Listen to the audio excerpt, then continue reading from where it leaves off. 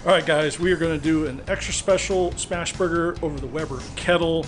Yep, we're doing charcoal and it's going to be good. You wait and see. Hey guys, welcome back to the channel. That's right, today we got the Weber Kettle fired up. We got a little bit of leftover charcoal and we're going to take advantage of it. And so you might want to wonder, maybe you don't, how do you do a smash burger on a kettle over charcoal? Well, get one of these little generic pans here. I'm not sure what you call that, round griddle. This just happens to be a generic one. Cast iron griddle. Cast iron griddle. And I'm going to kind of preheat it. Now, I've got the Weber charcoal baskets over here to the left, and so that way I have a kind of a more of a cool zone here.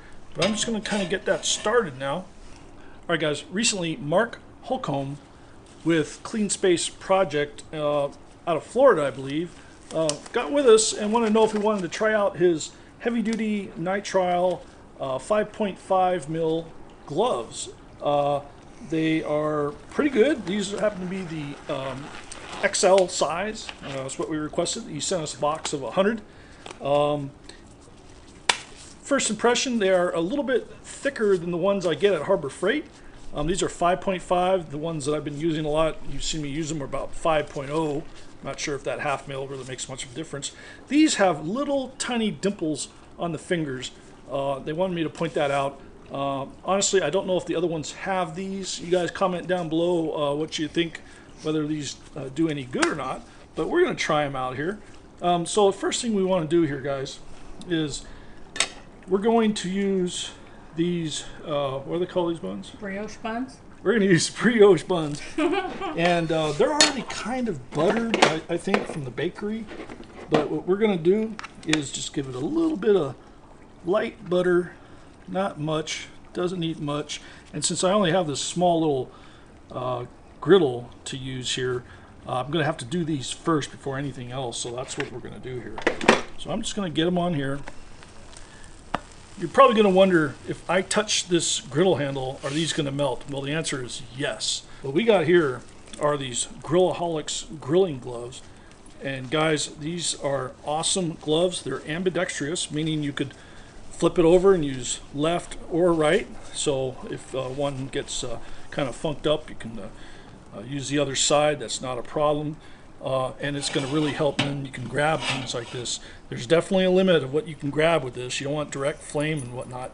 But for brief little encounters with a handle or something, they're really good. So guys, I'm going to leave a link down in the description. Be sure to visit our Amazon store for some of these. If you can't find them there, I'm going to leave a link to Girllaholics. Use discount code Greenhorn, get 20% off these. And either way, guys, great product, makes a great gift. So check them out. I like the little silicone grips on them. Yeah, really, really cool. These are high temperature little grippies, and I really like them a lot. I don't use them as much as I should, but I'm going to be using them a lot more. So let's check out these. Okay, these look good. Okay, see that, guys, how beautiful that is? So I'm just going to set these aside. Okay. Now, I haven't used my laser temperature thing in a long time, and just to get an idea of how hot this is, it's right about 500 degrees, and that's kind of where I want it, guys. So get a little oil on here, and I'm going to take some of these onions here. That's about good. And I'm going to take my Girllaholics spatula here, and what I want to do is just kind of get those started here. I don't want to really saute them too much. I don't want to really necessarily caramelize them down. I just kind of want them to get started kind of loose like that, guys. See how that is? Okay. Maybe the big ones I don't need there. Okay. All right, guys. So I'm going to put a few more of these onions on here because I'm going to actually do 2 smash burgers at once. I got kind of a limited amount of grilling space here. Now, guys, I understand you're not always going to find 80-20 in here. This is 85-15, 15% fat. Just try to get as high as fat content as you can, guys, and that's the key here. So, about 4 ounces or so on each one. I'm going to stick them right there. Then we're going to take this SPG by Girllaholics, and this is going to probably be the only time we really season this. There we go. Now, guys, trick to the smash burger You want to get that spatula warmed up here a little bit, okay? All right. And right on top.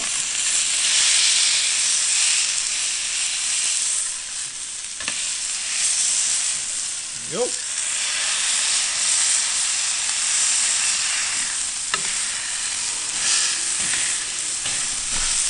There you go, guys. Just like that. I'm going to check the temperature here just for the heck of it. We're right about 530. That's not bad. Okay, guys, so this is the whole concept from the smash burger. You want to make sure that you don't flip it over till you start seeing the brown on the other side, and when it starts the little volcanoes there bubbling up, okay? And I'm kind of seeing that right now, guys. So I'm going to go ahead and come in here. Now, make sure you get the bottom of it. There you go. Look at that. Look at that, guys. All right. And that's perfect, guys. All right, guys. Now, you're going to have to just trust me on this one. A lot of people might disagree, but American cheese is going to get you pound for pound or ounce for ounce the most goo, the most deliciousness when it comes to cheese. So just trust me on that, guys. Use American cheese. Okay, I really recommend the individually wrapped, but this is what we got. Those are better. So we'll just go with it. Not really. Okay. I'm just going to let that go. Alright, guys, so a little bit earlier, Sassy helped me mix up a little bit of this mayo, and I used sriracha sauce, and I kind of mixed it up, and that's about it, guys. It's going to give us a little tang. It's going to taste great. Alright, guys, so I'm going to get these buns ready, and I'm going to start with some of this sauce here right on the bottom bun. Just like that, guys, and don't be shy with this stuff, okay? And why not? Let's get it on the top. All right. Yeah. Okay. All right, guys, here we go.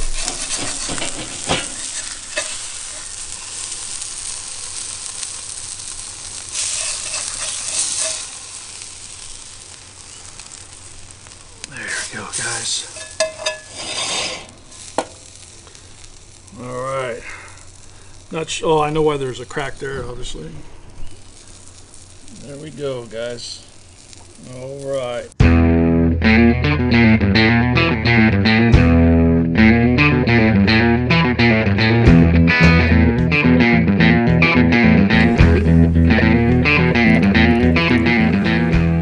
It's going to go in. Oh.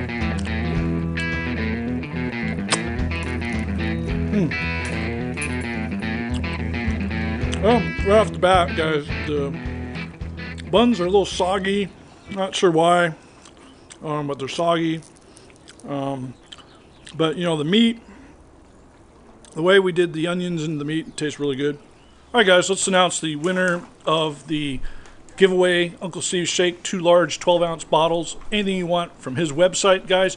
Before we announce it, be sure to go check out Uncle Steve's Facebook page, Uncle Steve's Nation, where he announces his own giveaways and special deals to Nation members, guys. So be sure to go over to his Facebook page, follow him, join that page, and he'll love you a lot for it. All right, guys, so let's go ahead and grab the video URL from last week's Wingnut Wednesday.